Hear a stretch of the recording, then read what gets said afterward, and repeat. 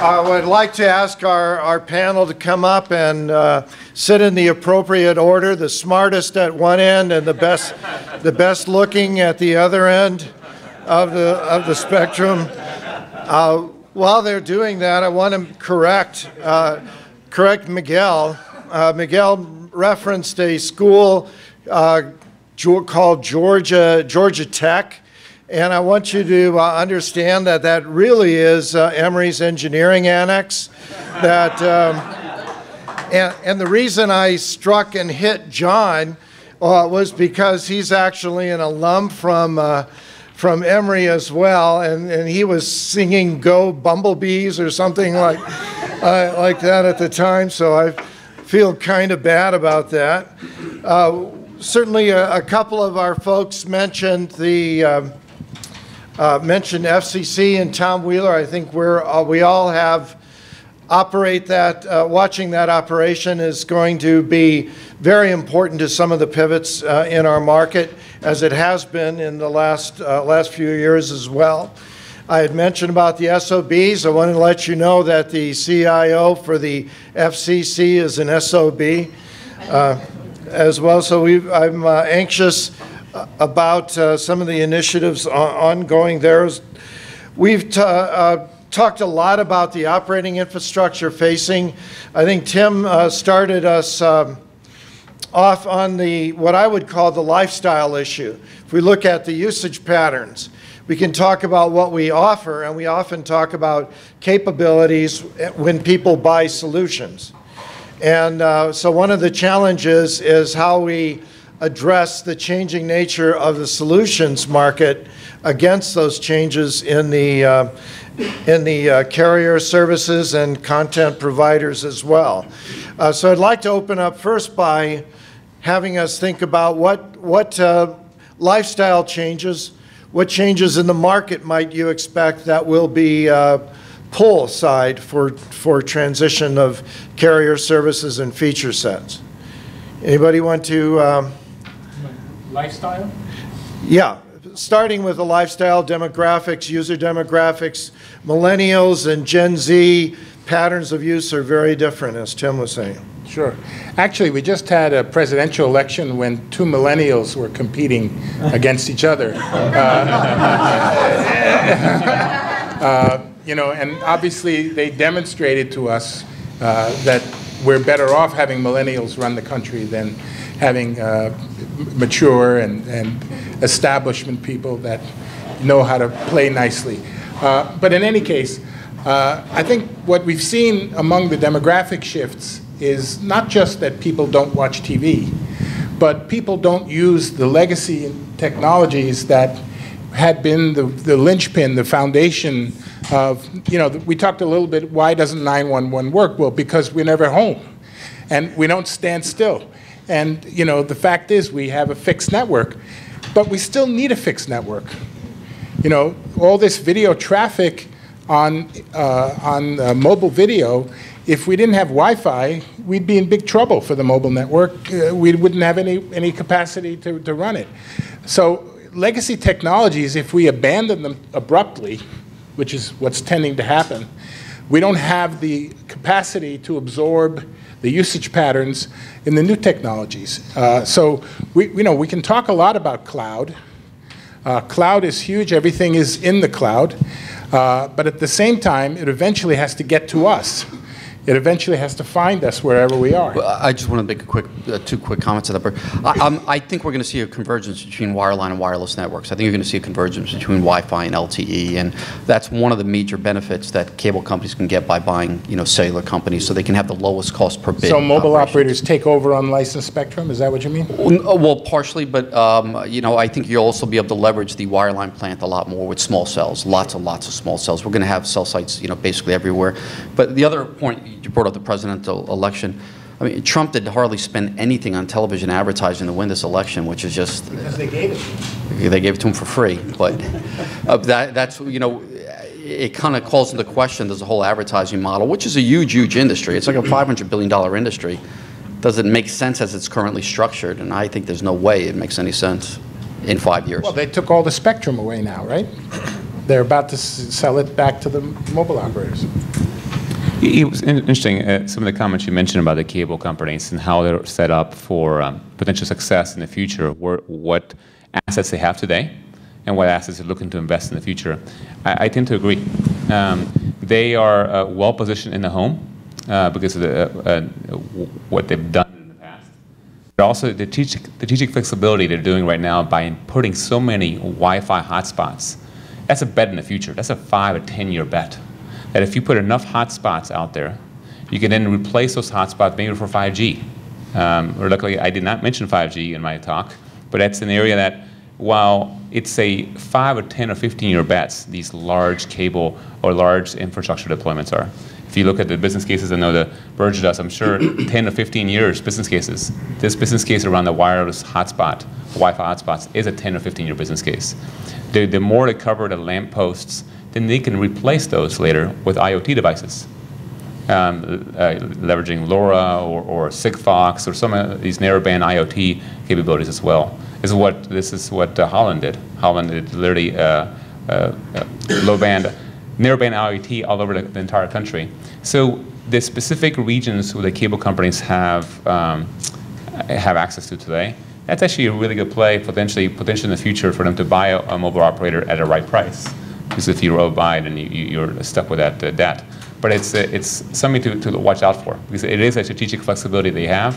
And there are some nuances going on with the market that we can talk about a bit more on why that is why they're doing it today versus why not a few years ago and why not later. So we'll talk about that too. Carlos, we keep regressing back to talking about from the carrier provisioning push side of the market, and we seem to avoid that prediction and changing nature of the pull side, that we always act surprised later on. And I wonder, one thing, we talked a little bit about the IoT side of the house, and you've got the DDoS attack that took place recently that should have been a grand wake-up call, not only for the edge devices, but the elements in the network too.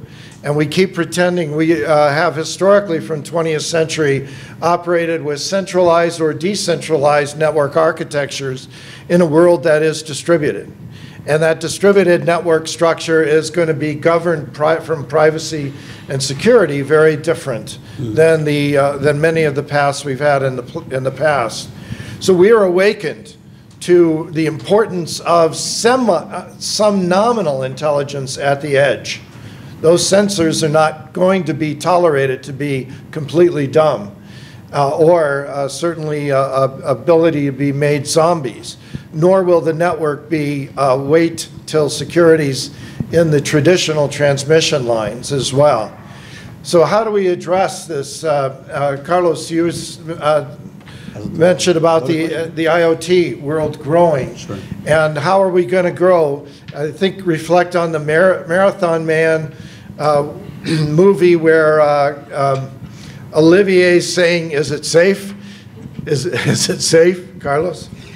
Actually, you mentioned a lot of subjects here. I mean, from IoT, for IoT to be implemented, something needs to change. The first thing is the elimination of passwords. We need to really, as an industry, start eliminating passwords, being able to use not only the phone, but something that I know, something that I am, something that I have. Meaning, I am going to use my mobile, I'm going to use a PIN, and maybe I'm going to use biometric. That is going to solve some of the adoption of IoT. And when users start adopting that, you will be able to get, I think, something better. In the sense of the zombie devices and stuff like that, that is a very complex conversation. I mean, we have some meters that are written in DOS still, and those things need to change. And the only thing that we can do in this stage is going to be what I said at the beginning. having those devices behind something secure, like a secure element, the most secure element that the GSMA knows today for some of these devices is going to be using connectivity through the SIM. I'm not going to say the SIM cannot be hacked, but the SIM is a very secure device when a SIM is authenticated with the network. There has been only one case that they said the CIA claimed that they were able to hack into it. I don't know. I don't work there. But that is a device that we can use to start that authentication, being able to ensure that we have alternate channels to do that. For the home, today, we are all, and I'm guilty of this, we have a simple router with simple passwords. Comcast and all the companies are giving us better passwords. What's your dog's name? I don't use that. No. But what I think you're going to see in the future, talking about prediction, is a dual network in which you're going to have a Wi-Fi network like Miguel and Tim. They were talking to people to do connectivity, but people are going to start adopting a second router using cellular to be able to authenticate and secure those elements. Nobody wants to know when you're brushing your teeth. And going forward, that is going to be happening. Here in the US, that might not be a big deal, but we're having those conversations in countries like Mexico where people are getting kidnapped and they are sometimes worried about adopting IoT, or operators are thinking, how can I deploy IoT here when my citizens are worried about security, and to people to know when they are there, how can things get hacked, and so on. Commerce is based on authentication and attestation. Who are you and what rights do you have? I don't care whether you're a person or a sensor or a thing. It's going to be challenged and challenge itself as to who can use my information. How are we going to affect this? And certainly a SIM structure, you're going to need nano SIMs, micro SIMs, some other structure of SIMming that's not quite exactly what we've had in the past. Is that fair, Berge? Well, in fact, a very small percentage of IoT endpoints are SIM-based, and it's unfortunate. Actually, one of the characteristics of both M2M and IoT are that the devices, the end devices, have 10 or 15 years shelf life, and nobody goes near them, and they're supposed to have batteries that last that long. And unfortunately, that means that we have very old technology sitting out there that haven't been secured. So we're going to have to do a very large-scale replacement of that install base, and we're going to need to be able to put technologies that will last another 10 to 15 years in place. And that's why planning for 5G now is critical, because we're really, M2M is a 2G network environment typically. Most of these sensors are on 2G, if not, So I think from the security standpoint, what's amazing to me, Donald Trump told me that it was Chinese hackers who turned the batteries in the Note 7s into zombies. And, as a result, everybody has a pocket warmer now. So, it's that kind of thing. If you can imagine that being real and pervasive, how easily you could attack these kind of endpoint devices, right? I mean, is that surprising? Well, it is, first of all. But I think that the issue is larger than I think we're stating that right now. Is so, for instance, the mining industry. The mining industry leverages Caterpillar, for instance, for a lot of their mining. And a mine usually is around 80, 90 miles in circumference. So to go have a truck going around those miles, these trucks are about $10 million, $4 million, $20 million each. IoT is actually driving all these trucks, or soon to be driving all these trucks. For each maintenance and repair for these Caterpillar devices, it's going to cost a fortune if you do it afterwards. If you do preventive maintenance, it will reduce your cost. So the question is, how do we educate the CIOs, the CTOs of the different industries that will be leveraging IoT? Because that's where the pocket of IoT's usage would be the most. So if you go to mining or Caterpillar, if you go to Boeing and or Airbus, the amount of sensors they have in the planes, connecting to the fuel tanks, connecting to the avionics, that's the education around IoT and security needs to go to those industries that are using the most, because those are the CTOs that need to be aware of it.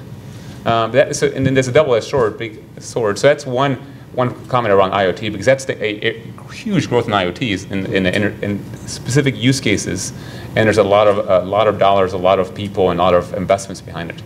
So even in the mining space, just so you know, there is an IoT device that looks at eyelids. And the amount of eyelids, if a person goes through eyelids too much, or they close the eyelids too much, the engine shuts down of these huge trucks. The entire engine shuts down because that person's too drowsy. They're driving a $5 million machine with a lot of cargo from the mine. You don't want somebody drowsy and falling and disrupting the entire mine. We could use that technology in the trains in New Jersey. Yeah, okay, fair enough. But I think the biggest issue in our children's lives are going to be privacy. You know, for what it's worth, I think there's going to be a massive abuse of privacy data at some point. It's probably already happening, but you look at like what Microsoft paid for LinkedIn, it's like 100 times EBITDA, and they're basically buying data. They're trying to create social networks. You look at the value of Facebook, the value of Google, it's all about, you know, the data, and it's right now even the FCC had a privacy ruling. It was kind of up in the air. We'll see where kind of privacy goes, but I have no doubt that the carriers are going to try to figure out how to monetize that data, because really you were pointing up those customer data, and you look at the firm values of Google and Facebook, it's all because they are abusing and are going to massively at some point abuse our privacy and our data. Well, you know, we have former FCC Chairman Wheeler that is Say still... what? Say what? He's still. Oh, he's still in office? Oh, Until Trump comes in. I didn't realize that. But He's just not showing up, but he's in office. my point is that we are at the end of a regulatory period which has been using the wireless industry to fund government, basically. And what I say, we're at the end because we've auctioned off all the spectrum that exists in bands that are available for 4G. And we've obviously raised a lot of money. We've also picked a lot of pockets. I mean, tell me how many more billions can be invested in spectrum now that AT&T and Verizon are buying content companies and every other kind software companies. I mean, well, Dish is hoping for another $30 billion. Yeah, another one, another one. But I mean, now the 600 megahertz auction that's occurring as we speak, rather than bidding up, it's being bid down, and it's the first time where the auction value is going down as opposed to going up, and we're starting to see the end of this cycle of, you know, spectrum crazed. Broadcasters announced today that there is no spectrum crisis. It's a myth, kind of like global warming, and you know, it's about mobile operators wanting to usurp all the spectrum from other applications and wanting it all to be part of their future monopolies. So I disagree with your consolidation theme.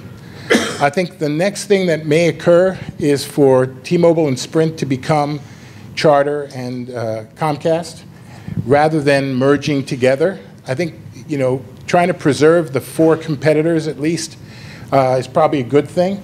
And Sprint and T-Mobile don't have wireline assets, don't have home networks, so they need to be partnered. On the other hand, they've been available all this time. Why they waited until now? Maybe it's because we're going to have a Republican administration. Well, one of the issues, I do think Verizon's going to go after that $200 a month triple play bill you have at home and try to sell it at $100. And that's a big issue for the cable companies. Verizon is, yeah. And that's a big issue for the cable companies, and I think they're going to do out of defense. And, you know, I would just say, I was just in Israel, and I was there 5 years ago, and last time I was in Israel, the ARPUs were $40. This time they were $12. And the EBITDA margins went from 35% for the wireless companies down to 12%. I met a counterpart at Cellcom last time I was there 5 years ago. He had one title on his card. He almost ran out of room with the number of titles on his card. He had 6 titles, and I'm like, what happened? He's like, well, we went from 7,000 employees down to 2. I'm like, oh. That's, yes. So this industry, our prices in the United States for cable services are triple the rest of the world. Our prices for wireless are double the rest of the world. I mean, on an equal basis. The reason they're going to consolidate is they want to hold up prices as best they can, because the cable company is going to be under massive risk, and there's a chance, you know, even the wireless industry. I mean, if they all start going after one another, if the cable companies use Wi-Fi like you're describing, it could be a bloodbath. No, go ahead. I wanted to ask you, where do you see the impact of OTTs trying to launch networks into this mix? Like Google, Facebook, that they're trying now to become also cable providers, you know, and broadband providers too. Well, you know, at the end of the day, it's kind of hard for them to. Everyone was always worried about Google Fiber. Yeah. I just think, you know, it's hard to have much impact.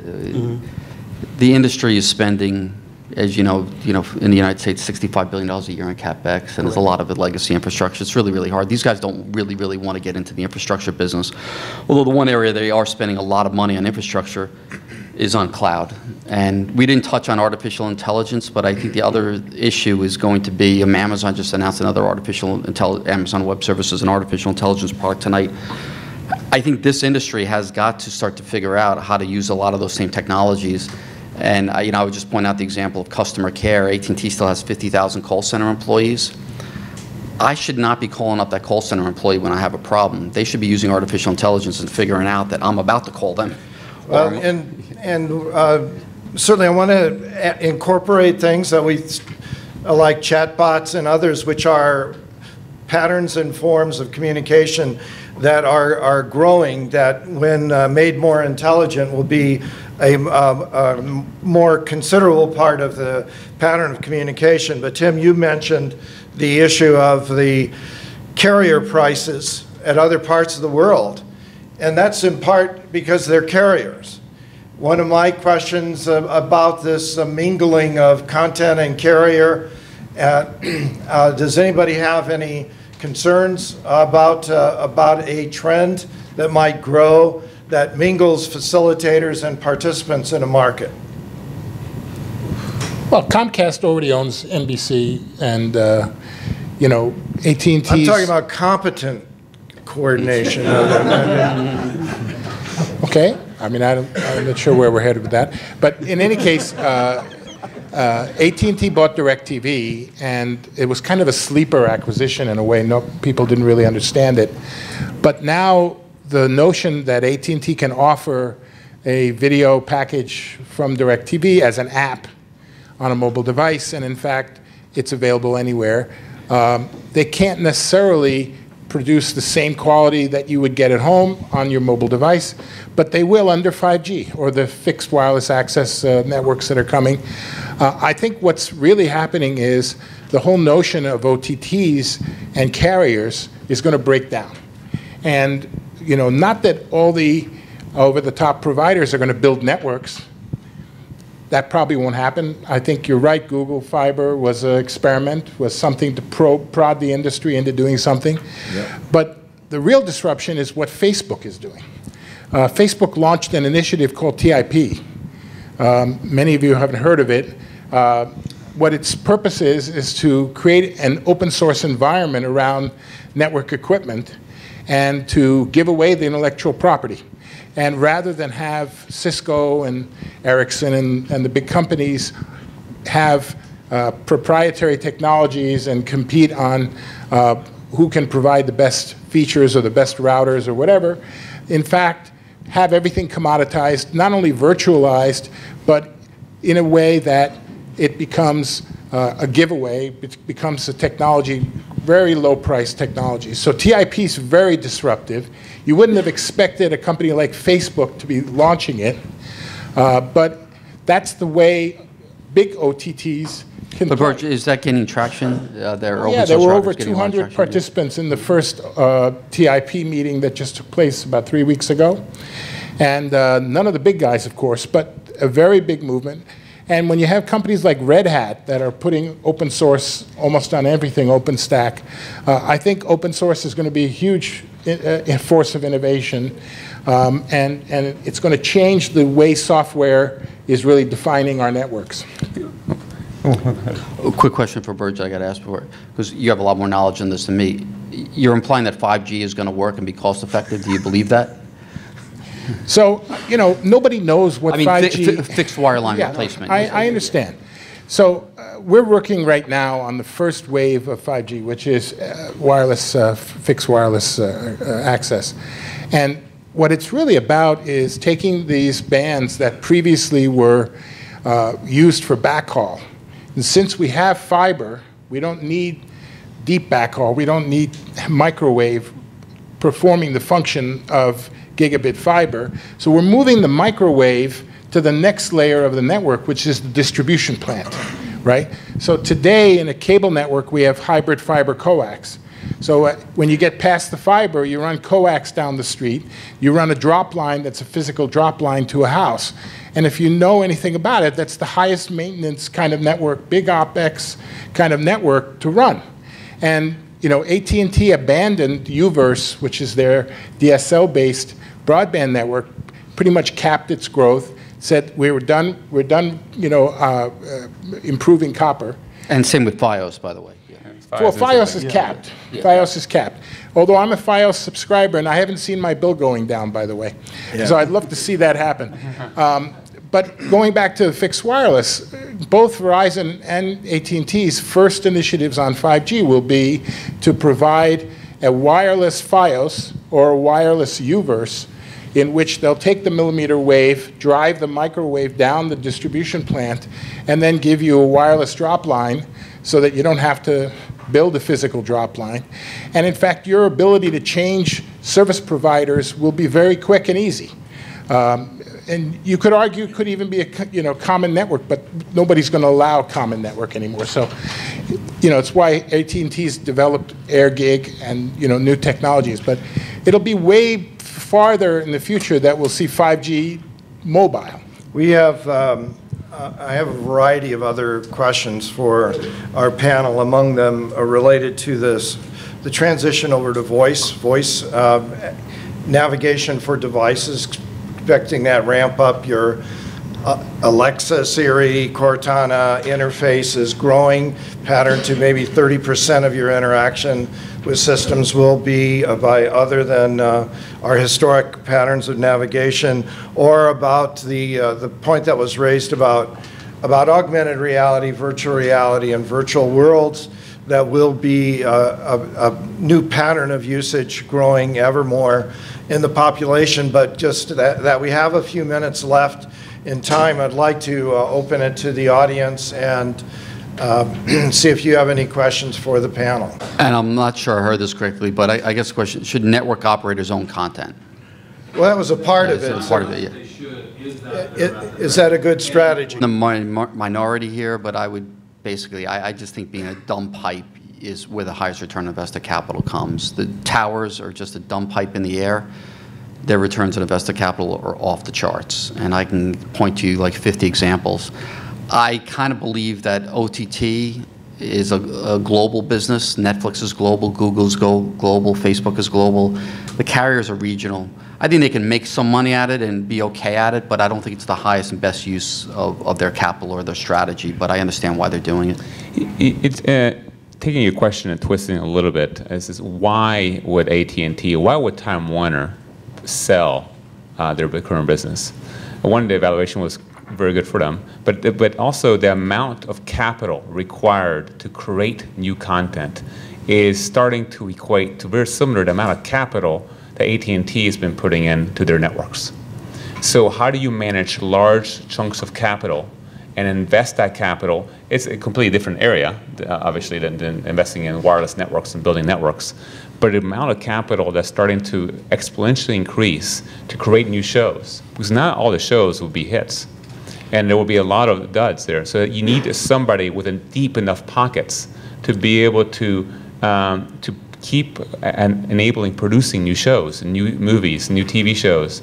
And that amount of investment required a different partner. It required AT&T or required somebody long-term to do that. And that's why, frankly, Comcast and NBCU, in that sense, that you needed a partner to actually help with frankly, be the money behind the creation of the content. Miguel, To me, that sounds like it's focusing on a particular class of content that's growing. And yeah, it's for Game of Thrones, but there's one heck of an ocean of content being created, a lot cheaper, that's going to find an outlet as well in the mix on it as well. So I don't think one pattern of explanation. It's like I hear with pharma all the time, as if one drug costs billions of dollars to make when we have evidence of so many of others that are pillage and plundering the market. But my point is, you know, in any one house, there are typically 10 or 12, 15 devices that are creating traffic, that are driving bandwidth utilization. So you're right, any one individual may not be the bottleneck, although I think they will, because like TVs, our mobile phones are on all the time, 24 hours a day, and in fact, our applications are generating more traffic, which we don't even know about, just by hanging out there, by being on. So you're right, but I agree that 5G in part is to take bands that no one could have imagined using and bringing them into the mobile domain, just stockpile them, just to make them available for the future, whether they actually use them in the near term or not. And by the way, when they bring them in, they're going to need to be shared with the incumbent users. They're not going to be owned and controlled by the operators themselves. They're going to be shared spectrum bands. Well, but what Verizon wants is to get a gigabit to your house and kick out the cable company. And now they sell a quad play to you. And I don't think any of us are going to need gigabits unless we're starting to do virtual reality, but that'll come, you know, at some point. Also, the growth of video, the growth of the applications that we have today, 5G needs to come to alleviate all that. I think first you will see, like I said before, a combination of many things, but eventually that is coming. Talk about overall capacity rather than specific. Yeah, you always need more capacity, and people find a way to use the capacity. And that's always been the case, and that will continue to be the case. There will be use cases that we haven't dreamed of yet that would leverage greater capacity. Virtual reality, the amount of bandwidth that it requires, if that takes off in a big way, specific use cases, we'll do it. Let's get one more question, please. I just came from an IoT security conference where blockchain has become the new vogue for how we're going to solve IoT security. I'm a bit skeptical. I think it's an important ingredient. I think it'd be a very important tool.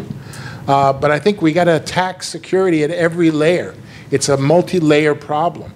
And if we just focus on isolating one attribute of security that blockchain addresses, we'll probably leave tons of vulnerabilities elsewhere that we don't even know exist. So I think it's too simple, too narrow a solution right now. But I think it's going to be part of the mix, no doubt. And you know, fortunately, you know, the drug dealers will also have to use it as well. That spectrum of extra sovereign and extra regulatory issues come into play here too, that we haven't even decided how that will impact it. Correct. I think I'd like to thank our panel.